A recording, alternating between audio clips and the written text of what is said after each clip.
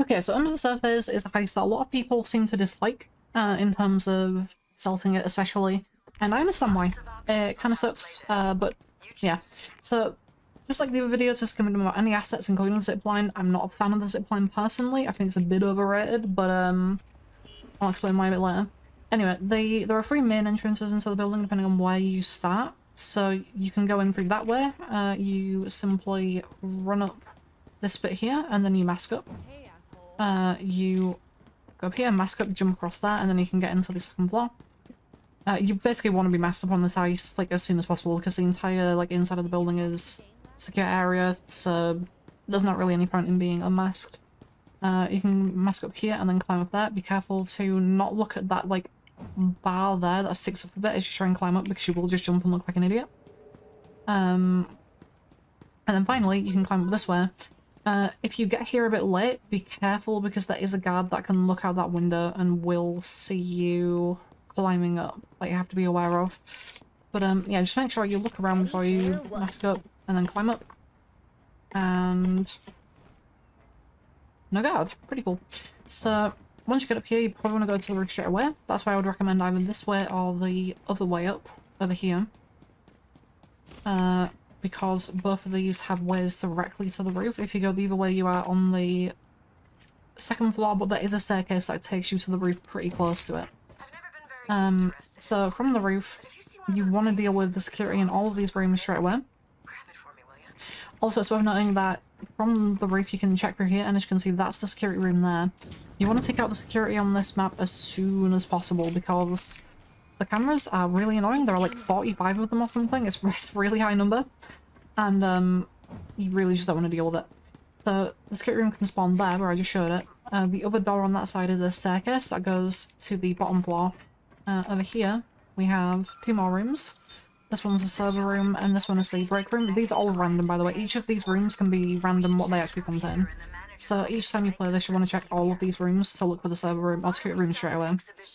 You also want free phones. You want free QR codes before you go down to the bottom floor. And if you care about getting the correct UMA painting, you want to go into the server room to grab the spectrophotometer, something, the camera. You want to grab the camera.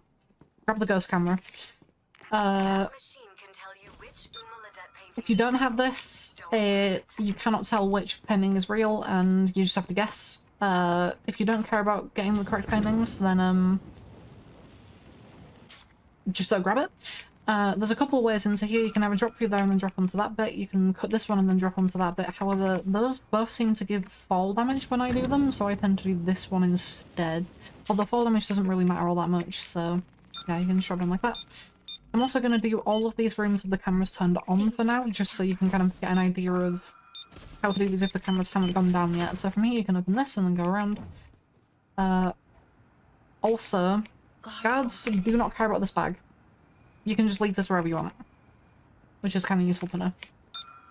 Also, these doors block line of sight and you can stand inside them, so if you close the door while standing inside it, nobody can see you anymore, which is kind of useful. But yeah, so if you have the camera and you already have one of these rooms open and you see one of these paintings with like this cube, like things in it, just drop it in front of it. We'll come back to that later. Also, as soon as possible, you want to find the security like box thing, because that allows you to get rid of the security bars. Also, if you find this janitor in this hallway, highly recommend grabbing him. Highly recommend grabbing him, unless people start walking towards you like that. Then I recommend not grabbing him and grabbing him later instead. You can throw him into any of these rooms. Just make sure you close the door. It'll be fine. But yeah, so once you do that, I'm gonna head back to the roof. There is a way into every single room on the top floor, so from here you just need to go down here, and then once you're in this vent, turn around and face like the entrance, break this, drop down, and then just go underneath both these lasers, turn off, room's done. It's really that easy. Like, most of these rooms are incredibly easy if you go through the roof. Thought I heard something. You can do some bullshit like that. This game has pretty cool movement in terms of stealth. I honestly really enjoy the movement in stealth. It allows you to do a lot of goofy shit like that. This is another room where you can take fall damage if you aren't particularly careful about it. You can avoid fall damage by carefully edging down the edge here. This is kind of just a pain, to be honest. I would probably recommend just taking the fall damage. To be totally honest, because you can accidentally trip the alarm by landing on the floor there, if you're not careful about it, but yeah. So on this side, that's the manager going into his office. So on this side of the gallery, so keep in mind, that was the side we came in on, and this is this side. There's another staircase there, this one goes up to the roof. So I definitely recommend remembering that and just using it, because it's pretty useful.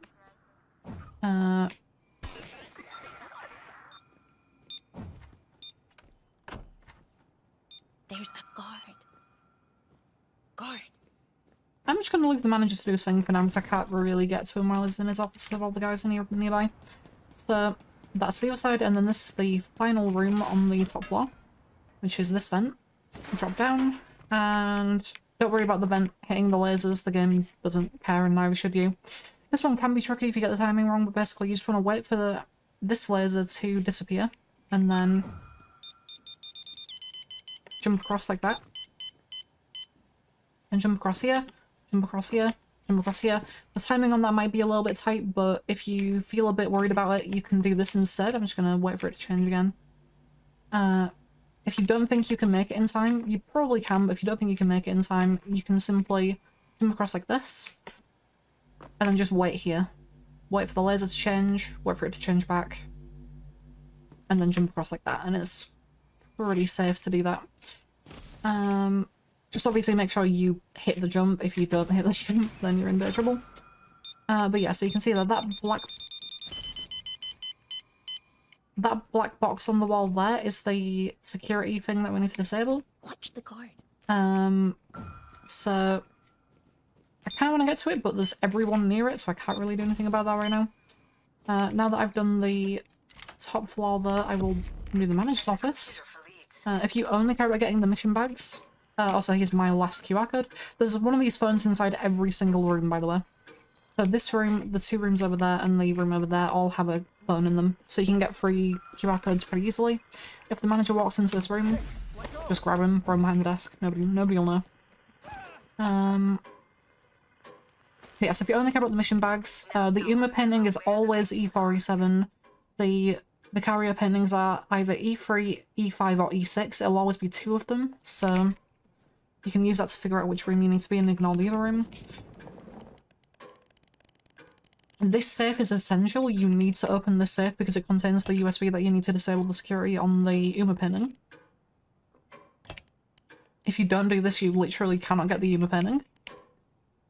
So make sure you open the secret safe and grab the like $300 or whatever that's in the safe. And now I'm going to go disable security because I've waited too long and these cameras are starting to piss me off a little bit. So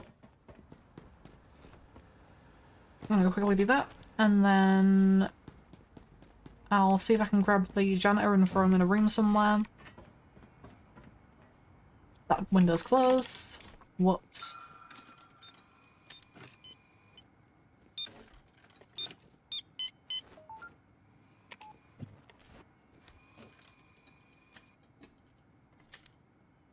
There's a guard walking up behind me. It should be fine. I'm just gonna kill him rather than like doing any of the fancy exploits that allow you to take him out without, you know, killing him. Because those are bugs, and I assume they will be patched in the first update whenever the update eventually comes. Any to me, have you? And I kind of want these videos to be future-proof, so even though I've shown a couple of the ways to, or I've mentioned two of the ways that you can take out the security guy without actually killing him before, I'm not going to use them in future videos because, like I said, I want these videos to be future-proof. Janitor is here. Sometimes a security guard does walk into this room and stand right there, so be careful about that. If you get this guy, you can just throw him in here, and that's fine. You can also get him when he's over there. If there's no guard nearby, you can just grab him and then throw him into like one of the side rooms over there, or the side room over there. So as you can see, the thing is there that I'm looking for. It can be on the wall there, it can also be on the wall over there as well. So you need to check all 3 walls to find the security thing. And now I'm going to speed up the video because I need to stand in circles for like a minute and a half for something stupid. I don't know how long it takes.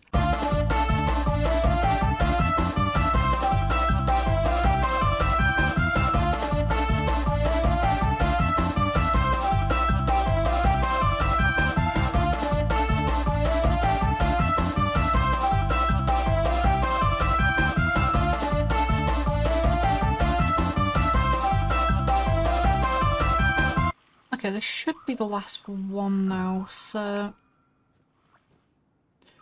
I'm gonna grab at least 1 bag from each exhibition room, just to... oh god, this card's being really long. Just to give you an idea of how to... That sound. How to deal with each of these areas, right? So you get an idea of how to move the bags out, because there are different routes you can take to do this, and each one kind of depends on the current situation or where you currently are. So none of these paintings are the one I want because it was in E6, not E5. The C5, isn't it? Yep. So I'm going to just grab this one instead. So there's 2 ways you can go. If there's no guard in this hallway and it's safe to go for the staircase, I would recommend just going for the staircase because it's completely safe.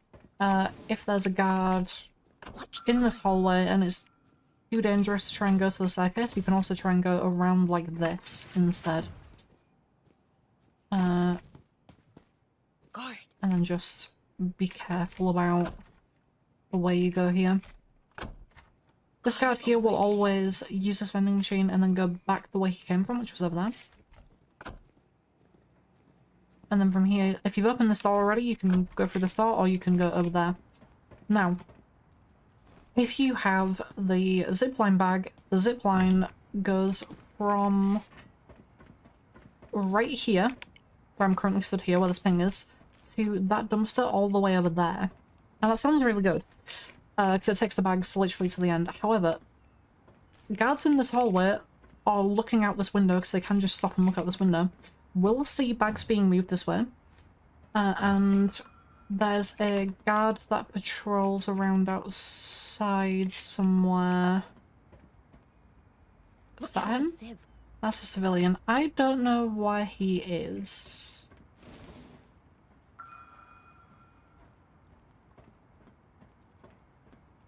There is a guard that patrols outside. I can't find him, but he does exist, I promise, and he will also see bags moving along the zipline, which will force you into search. If you're not ready for it, that can be a problem. If you're at the end of the heist, it doesn't matter, but I would recommend either leaving bags underneath this window here, or throwing them all up here. The other alternative is you move the bags into this staircase, and then you take them all the way down here. Also, shoot this vent. Be careful not to shoot straight through it, because the lead guard does stand in front of these vents and stare at them sometimes, so if you shoot straight through it, you might accidentally kill him. But yeah, you can also move the bags down here, leave them around here-ish, and then you can unlock this door and start moving bags out this way, but this is a bit... It feels a bit iffy sometimes, but you know how it is.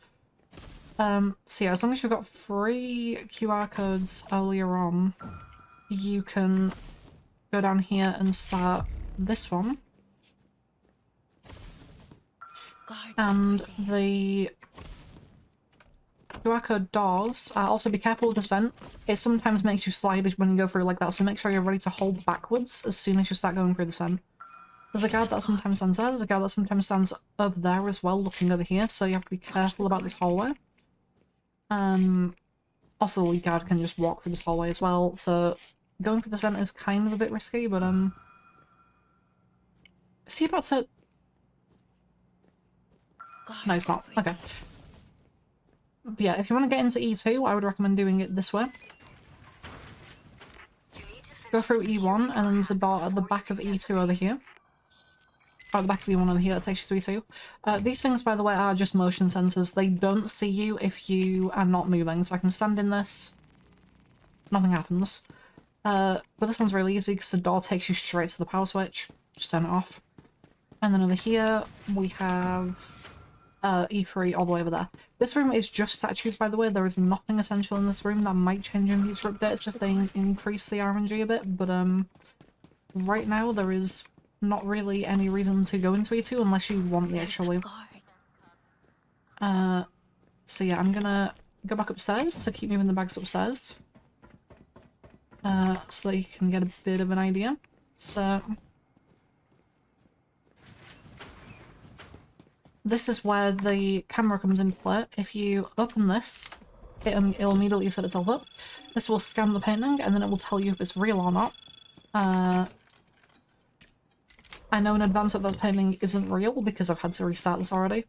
If it isn't real, it'll say not authentic. If it is real, it'll say is authentic. So we go over here. Watch the card. It's that simple to move the bags that way. It's a card. And then I just want to wait for this guy to move.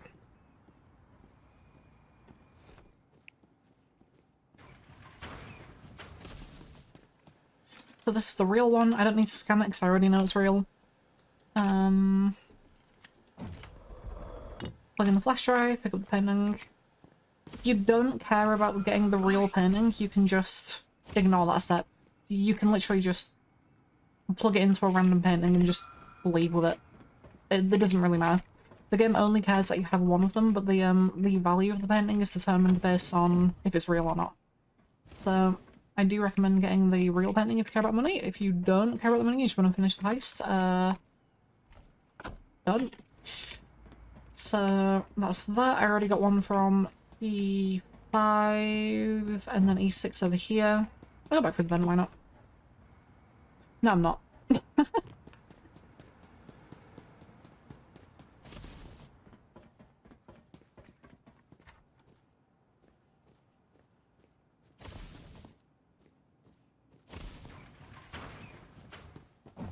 So is this the real one? So you can see there, it's got this big stain on it. That is the indicator that it's a real painting. This is the one that you want for the objective. The other ones do not count towards the objective. I might actually just be able to go all the way around. I take that back. I can't just go all the way around, actually. I lied, I can go all the way around. But yeah, as long as you... By the way, as long as you don't cut the glass, you can leave these doors open. The guards will see cut glass, and probably broken glass as well. I've never really tried breaking the glass and then seeing if they see it, but yeah, if you lockpick them, it doesn't matter. So that is one painting from each of the top 4 exhibitions, and now I will go do the circles, because that's this video game. Circle Simulator, oh boy.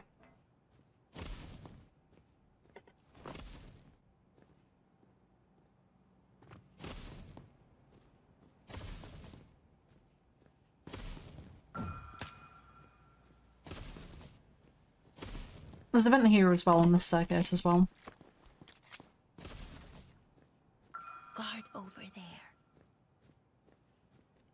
I find the security in E3 easiest to disable by going this way. Because it just allows you to jump all the way around here and then go like that. You can probably do it the other way quite easily as well, but this is the way I've always done it, so... Yeah, you can just go around there, jump around there, and jump onto here. Yeah, that's probably faster, actually, than going all the way around here, but, fuck you, that's how I do it. I have a system, and my system works. Anyway, I'm gonna speed up the video again. I will be back in a bit.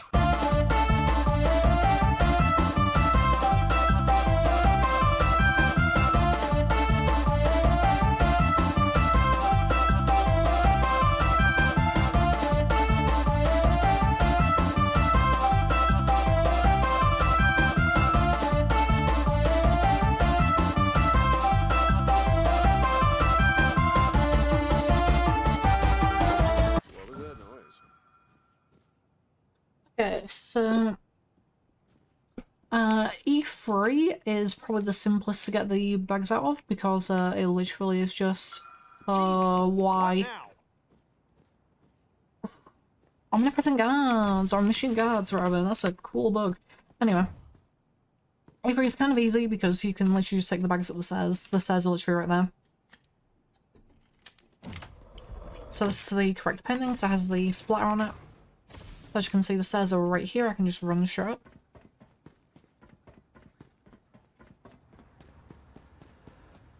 And that's how you can get the bags out of E3. If there's a guard near there, you can also try and go the long way around. I'll show the long way around next because it's the fastest way from E2 and E1. So it's kind of your only real choice if you're in those exhibitions. Guard over there.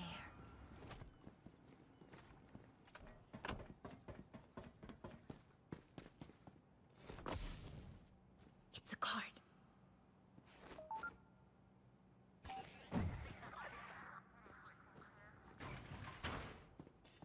So for E1, you can take the paintings and statues. I keep saying paint. I think I've been saying paintings this whole time, but it is also statues. There are statues in this heist. Guard over there. You can take the paintings. Ooh, there's a guard there as well. I'm not gonna go that way then. I'm gonna have to wait a minute. Pretty cool, but yeah, you can take the paintings back through the vent and then up the stairs, and it's not too difficult. And because E2 is connected to this gallery, it's exactly the same process. You just take the paintings through E1, and then through this vent. You can also just throw them through the vent, like that. Although the lead guard might be able to see them if you do that, so you might have to like go through and throw them against the wall. But yeah. So then you go up here. And now comes the fun part. Doing this without the zipline is something that people consider annoying and difficult. And you know what it is? It is annoying, it is kind of difficult, but it also is what it is. So there's a few ways you can do this. Like I said, you can bring the bags all the way downstairs and then try and slip out that door. However, I think one of the easiest ways of doing this is to just do this. Literally just throw the bags off the roof. It's kind of like using the zipline, but not quite as far.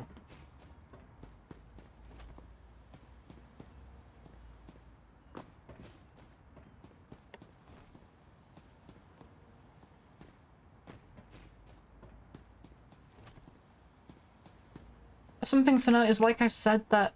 How did that bounce off? There is a guard that patrols around outside. I don't think the guard is actually here this time, which is strange. Yeah,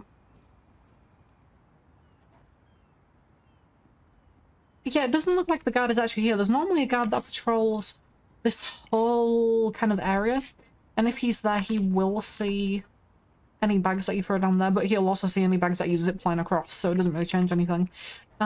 Which will put you into search. Also, people can see out this window. Oh no. But yeah, so... That's that. Now here comes the fun part, the difficult part. Getting over here. Did you see how difficult that was? To be fair, I'm kind of playing that up a little bit. That can be more difficult depending on how the civilians are pathing, but if you just wait, like if you just pay attention, if you're just observant, you can really just walk past them like that. If you just catch a timing while there's nobody here, it's not difficult. It's really not. If you catch the wrong timing and you get caught, then it's a problem, but... Yeah, also if any civilians walk over to this bench here, just grab them and then just throw them over there, nobody will see them. Other than that, that's pretty much it. Like, you can do this for all the bags, just throw all the bags down and then move them all over. And that's kind of just the heist. Civilians do spawn infinitely, by the way, so you can't control this outside area, they will just keep respawning. Which does mean you can get some pretty, like, hilariously big piles of civilians, but, obviously it's not something that is sustainable unless you keep someone outside just controlling the whole area. Also, the other problem with the zipline, did I mention this earlier? If the other problem with the zipline is if there's a guard there and you use the zipline, he will see you and call the alarm. you need to be, like, incredibly, like, observant of this particular window, because if you're not, he will see you and call the alarm. And I think the only way to stop that would be to shoot him through the window. Like, you'd have to jump off the zip line, immediately get back on it the other direction, shoot him through the window, answer the pager, hope nobody hears the glass breaking, hope nobody is near his body when you kill him, and then hide the body. To put it simply, the zipline kind of sucks, in my opinion. I think it's a bit overhyped. It is useful if you don't really know what you're doing, but I think if you play this heist with the zipline a few times, and like, it just starts to become more hassle than it's worth, especially when you just want to get the heist done. And that's it. Why did it end instantly? What the fuck?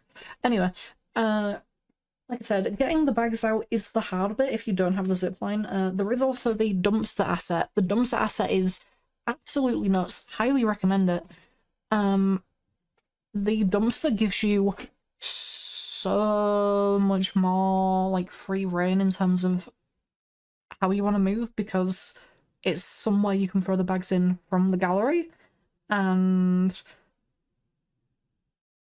like, the worst thing that happens with it is sometimes you throw a bag in and the game decides, oh, the bag's not in this, and then it respawns it outside the dumpster, so you have to go outside and throw the bag in yourself. That is the worst thing that happens, and it's not that bad because sure, the civilians patrolling, but it's pretty manageable if you just look both ways and pay attention. Like if you're moving the bags to the van, it's just a faster way of moving the bags to the van, basically. You still have to deal with civilians if it misses the dumpster. It's just you don't need the zipline. You really don't need the zipline. Just be patient, just be observant. You could say the same about the zipline as well, but I think the zipline has more potential to fuck you over completely than just moving the bags normally, honestly. Feel free to disagree with me on that. Personally, I feel that the zipline is a bit overhyped. It's useful, sure. It also has the potential to fuck you over if used incorrectly, just how the heist is. Anyway, that'll be it. This will be my last video before I move, and then I will probably do more of these after moving. So thank you very much for watching, and I will be back at some point to do some more of these.